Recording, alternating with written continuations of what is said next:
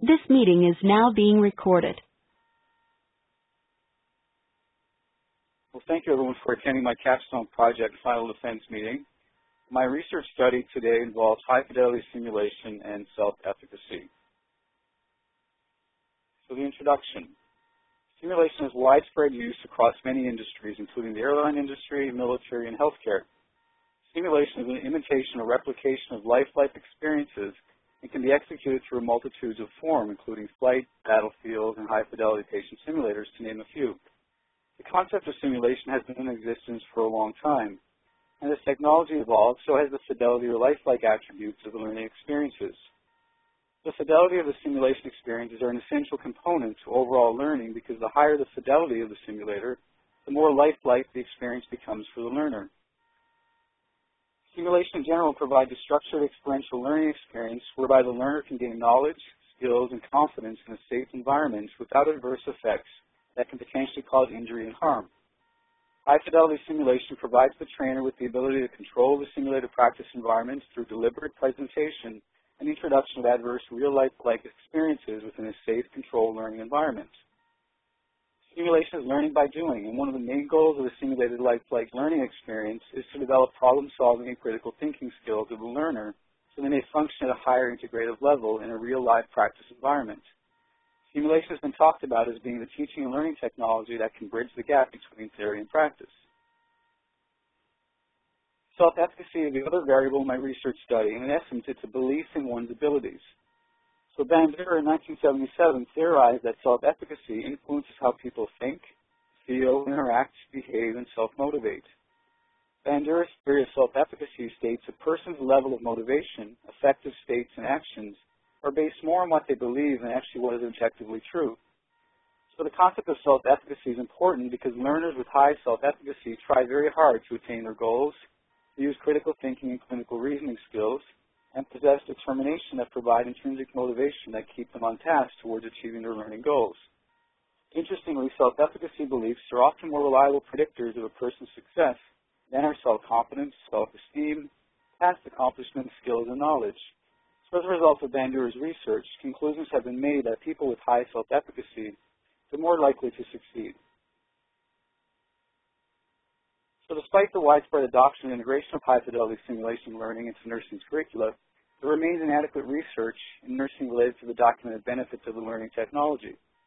The current research in nursing has been directed towards simulation at the associate degree in nursing, bachelor's degree, and higher, with minimal to no research conducted on simulation and self-efficacy in relation to the practical nursing student. The practical nurse, just as the registered nurse, has an important role to play in caring for patients in a variety of healthcare settings, and research on this level of nursing is relevant and needed.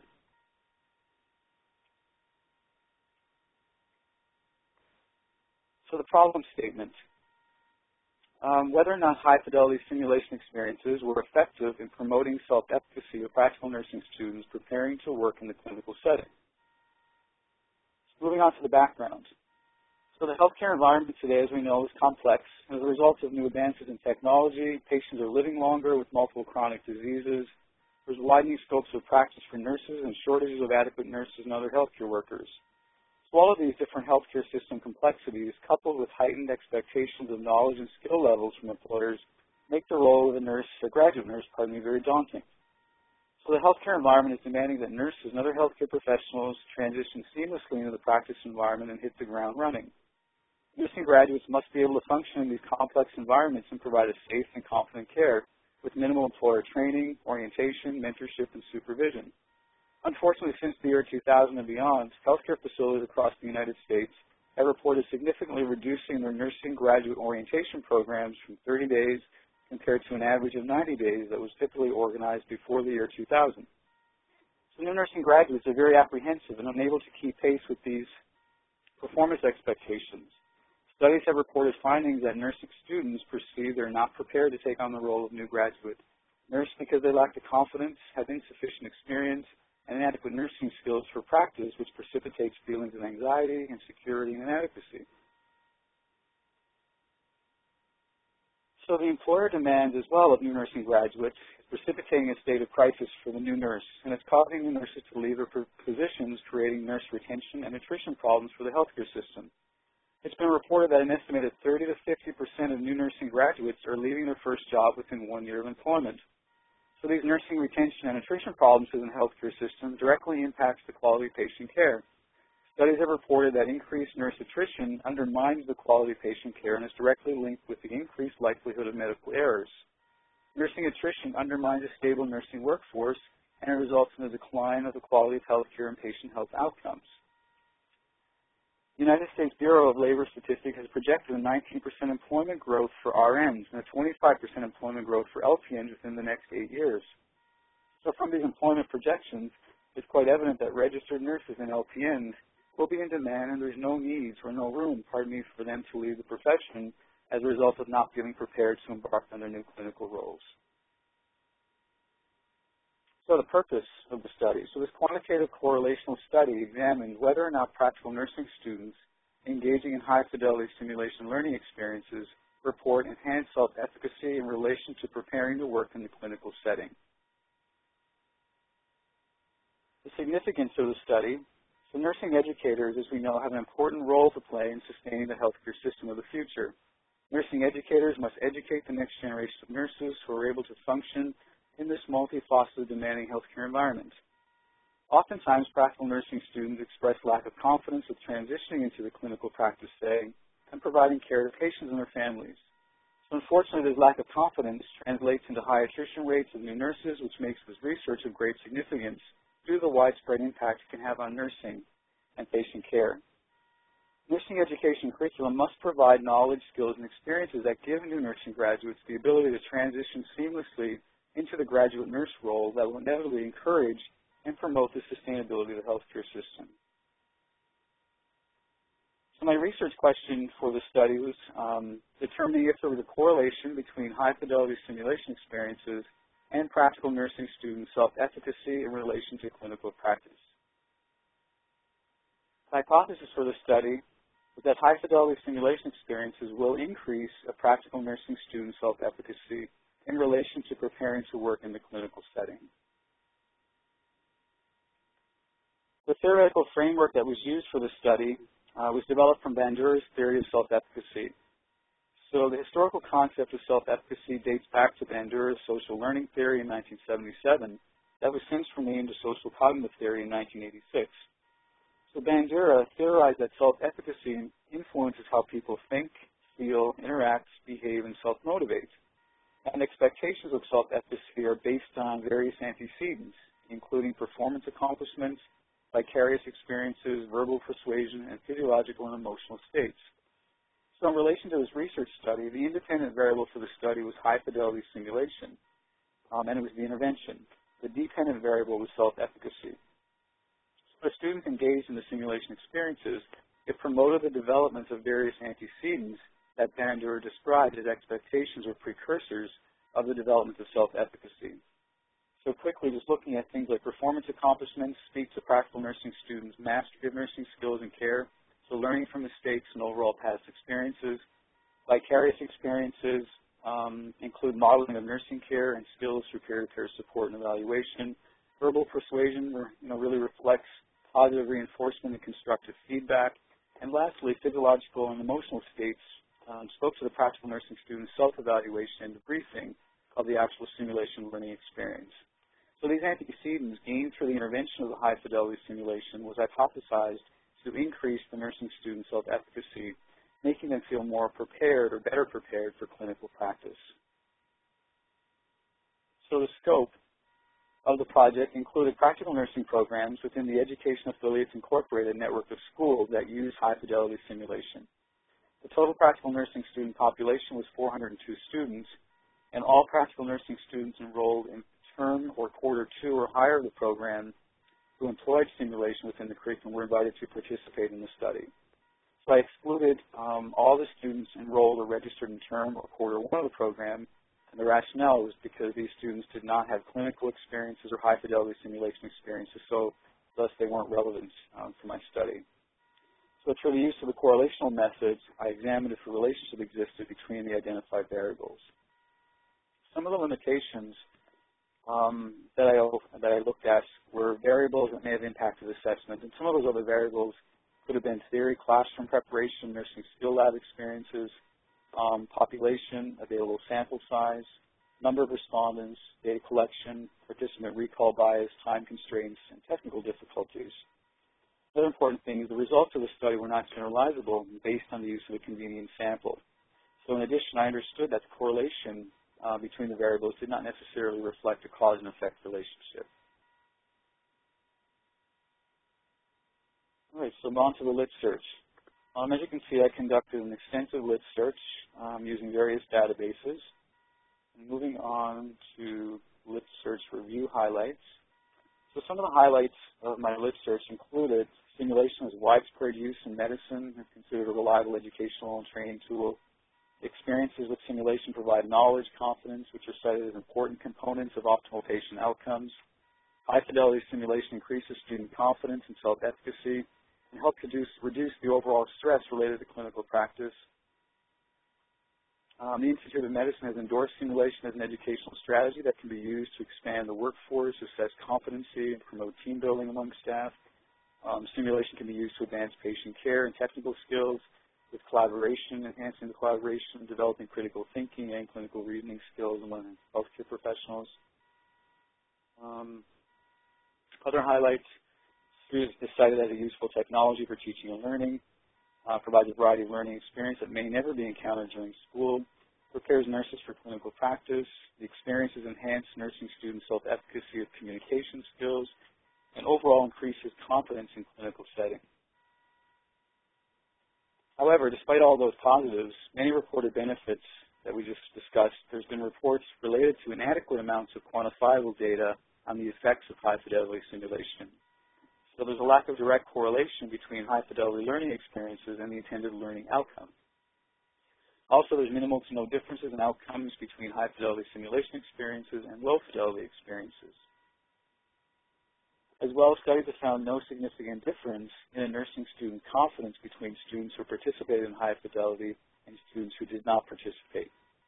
Minimal studies conducted that have shown direct improvements in patient outcomes from the use of simulation, and also there's inadequate data on the transfer of knowledge to the clinical setting.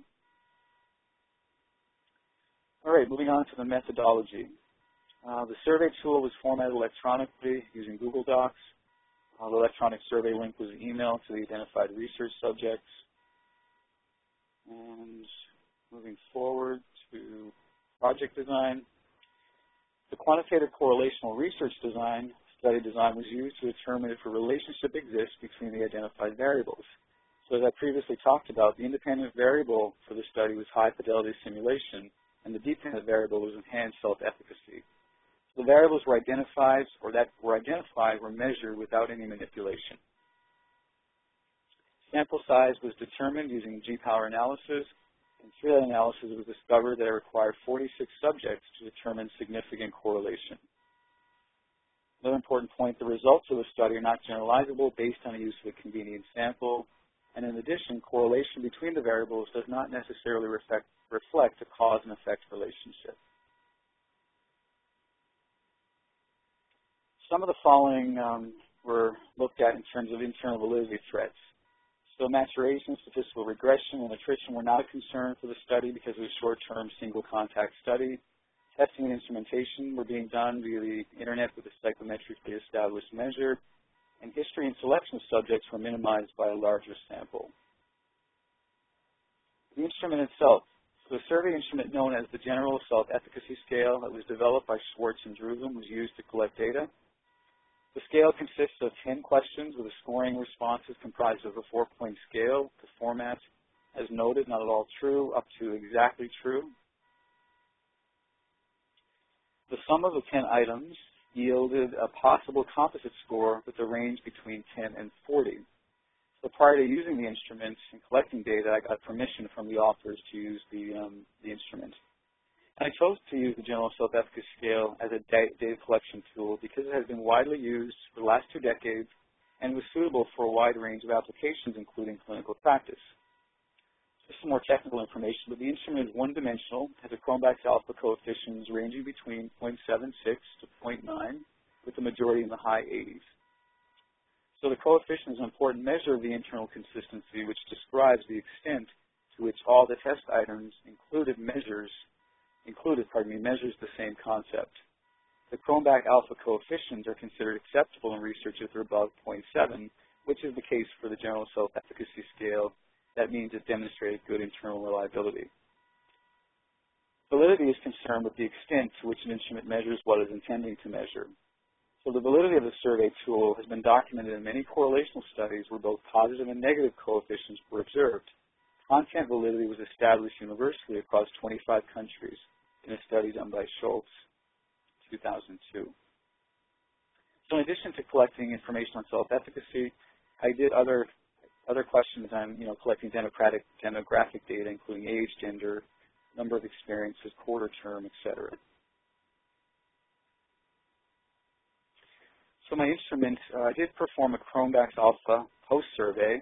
The coefficient was 0.914, which is very strong and exceeds the research criterion as we just discussed of 0.70. So the results from this study found confirmatory results for high internal consistency. So on to the data collection. So online survey was used through Google Docs as noted before. An email survey link was sent to potential subjects. A reminder email was sent 1 week later, with the survey link closing at the end of week 2. In relation to data management, so the survey responses were transferred from the Google Docs database to a digitally stored, password-protected database on my personal laptop computer. Data will be kept for 5 years, and after the 5 years, all data will be destroyed accordingly. Moving on to the data analysis. So I used the Spearman's rank correlation coefficient to analyze the collected data. So to test the hypothesis, the Spearman's rank correlation provided me with the determination of the strength and direction of the relation between the two main variables being studied. Remember, there were simulation experiences and self-efficacy. All data for the research study was analyzed using the SPSS version 20.0. So on to ethical considerations. So I obtained IRB approval from American Sentinel University. My data collection site, Education Affiliates, is a partner of American Sentinel University and did not have a separate IRB. Informed consent was obtained, and there was no benefits or risks associated with participating in this study. The submitted survey represented 11.7 response rate from the target population of 402 students in the Education Affiliates Network Incorporated schools. Survey response rate is consistent with studies that report online surveys that yield typically a 6 to 15% response rate on average.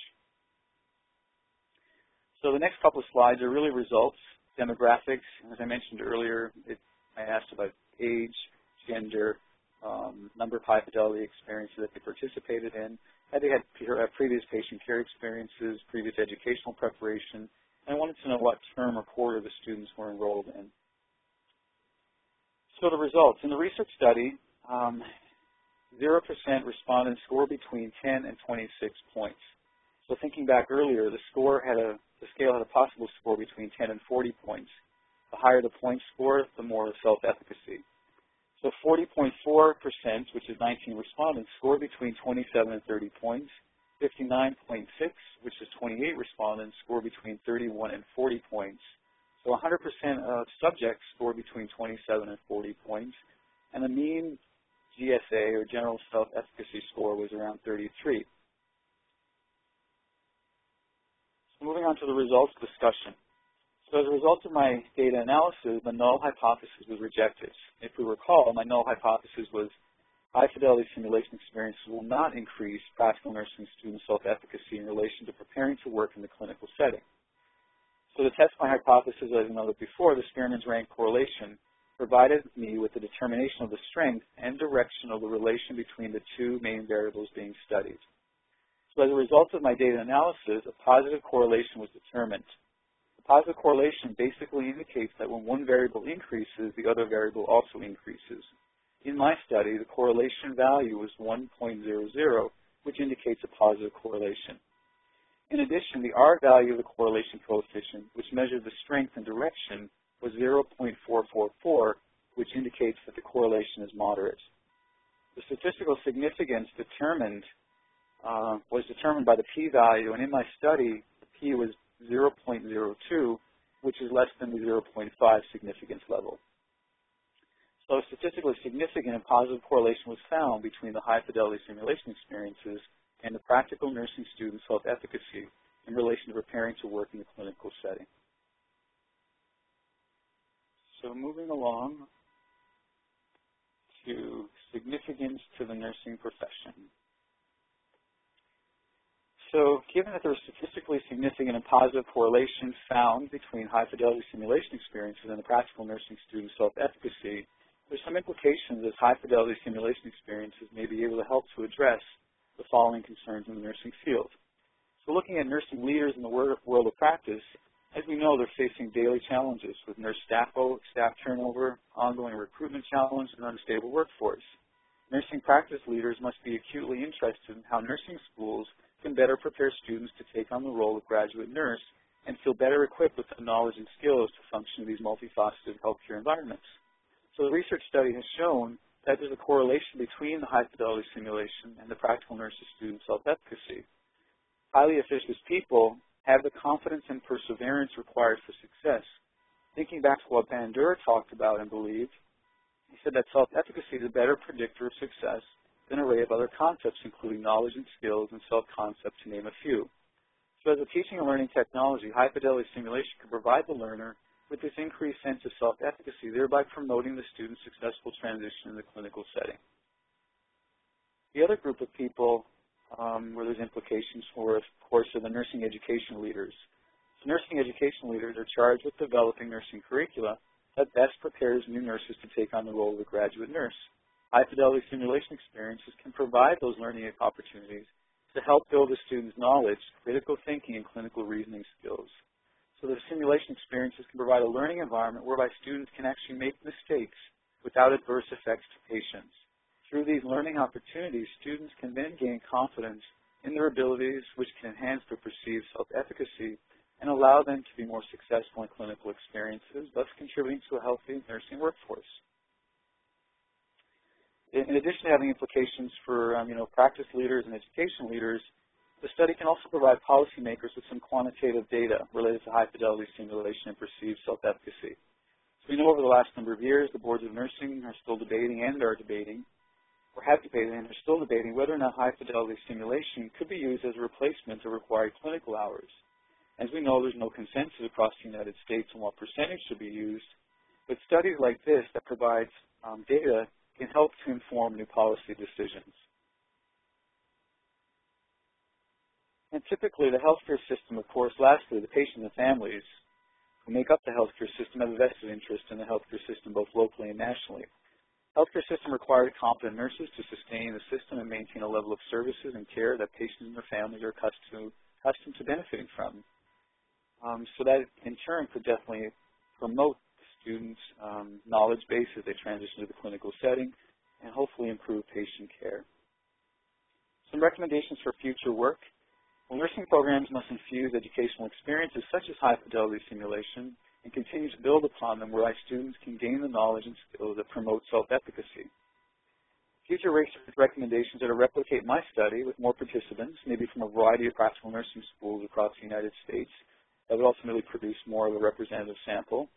As well, it would be interesting to examine if high-fidelity simulation experiences are causal in enhanced self-efficacy of practical nursing students. So a study that proves that causal relationships holds much more significance and provides additional solid, quantifiable data to support the use of high-fidelity simulation as that teaching and learning strategy in nursing curricula. Another future research recommendation will be related to does high self-efficacy lead to successful transition in the clinical practice setting? So with all the reported expectations and demands from new graduate nurses to transition seamlessly, this would provide excellent information that can provide a research link for the existing studies in high-fidelity simulation and self-efficacy. So generally, overall, there's a lack of quantifiable data related to whether or not high-fidelity simulation has any impact on patient outcomes in the clinical setting. So definitely, future research related to the impact on patient outcomes would contribute to the knowledge base of high-fidelity simulation and will allow a more comprehensive view of this technology.